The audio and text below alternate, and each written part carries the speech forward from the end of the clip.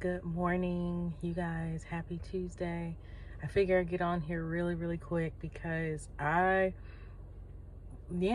you guys for watching my channel. I'm trying to find a space and some place to put more fitness stuff on this page, so forgive me because I want it to be right and easy to access, that type of thing. So I wanted to get on here listening about my own prayer time and my own just mindset and taking time and devoting my mind to things of God. Sometimes I think about when we make phrases about people by saying, oh, that person will never change, that person will never change.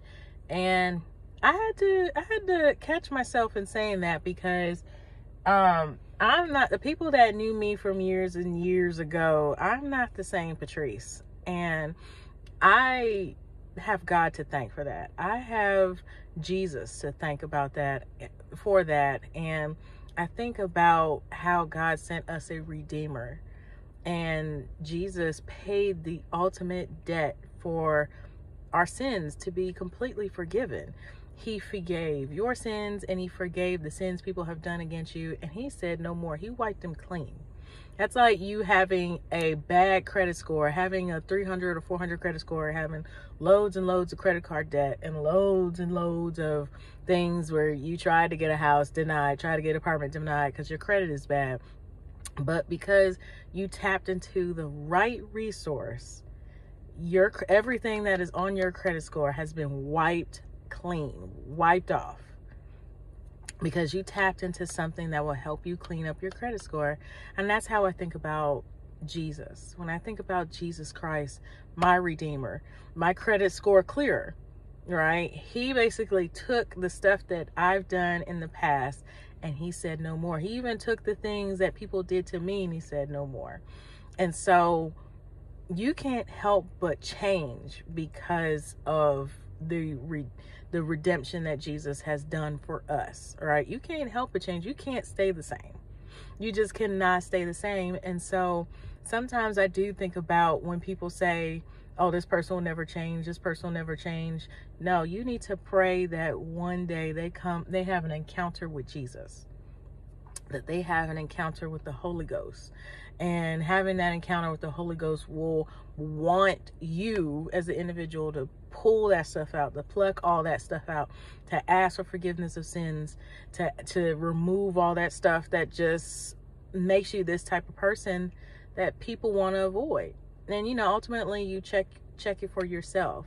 And, ultimately it opens up your mind and puts you in a position for discernment where you can know the difference between whether people are, just faking or whether people are just honest in their dealings. And that's essentially, that's essentially where being connected and staying connected to the living water in Jesus Christ, being connected to the living water that is of Jesus Christ, and that will ultimately change who you are.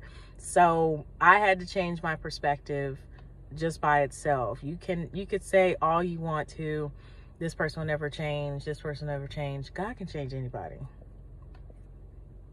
Doesn't matter. They could be behind prison walls, they could be impoverished, they could be in the strip club, in the crack house. Shoot, some people are sitting in Capitol Hill. Some people are sitting in the White House.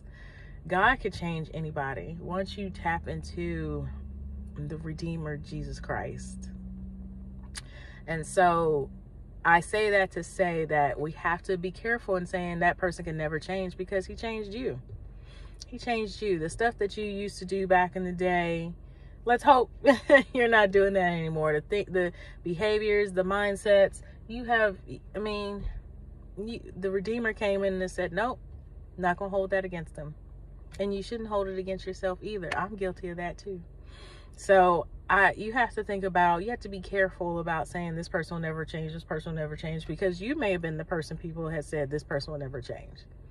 You may have been that person that said that I'll never change. And what I mean by never change, changing as far as bad attitudes and bad dealings and just things that were just not promoting the Holy Ghost. But, you know, ultimately, you know, it's all about the change in your attitude, all because you stay connected to the vine. You stay connected to the living water. And because being connected to the living water, you will have a fruitful tree. You will be super fruitful. Super fruitful. And anytime anybody want to deal with you, or anybody that comes across your pathway, will eat the good fruit. And I'm not just talking about in what you're doing. Indeed, will eat the good fruit in a sense that they're going to want to know this man that has changed your life. And in order for them to get to know this man that'll change your life, your fruit has to be good. Your fruit has to be good. And so I even think about, like I said, today, I just think about and saying, oh man, this person will never change. This person, you know, no, they'll change. You just got to get out their way. You got to get out of God's way. Let God get a hold of them. Let them move out the way. Sometimes you have to step away from people to allow God to do his job. And it's not anything negative. It's no love lost or anything like that. You just got to get out the way. You got to get out the way and let God deal with them. And it's not a bad thing. And that's not to say that you wish hurt, harm, or danger on anybody. You know, sometimes we try to stick around in relationships knowing daggone well God didn't call us to be in that situation. And you need to move. You need to get out of God's way. And even for ourselves, like, we are hoping for this and hoping for that. And, you know, me personally, I do desire marriage, but in that, you know, I got to get out of God's way. I got to get out of God's way and have to follow what he tells me to do in the direction that he provides for me, because he is the creator. And so why am I trying to tell the creator what to do? He created me, created you, created the sky, created the leaves, created seasons, created time. So why am I in his way? So I just really wanted to get on here, not trying to preach to nobody, because that's not my thing. So, but I just want to emphasize the importance of knowing that God can change anybody, because ultimately God has changed you. And you were probably part of that nobody. Oh yeah, no, but Patrice ain't ever changing. Da da da da da. She ain't not. I'm just disconnect myself. And one way to kind of tell that maybe something might be off is that you just want to look around and see the people that are near you. You want to see the people that are near you, or you want to assess how you are, what's your social life looking like.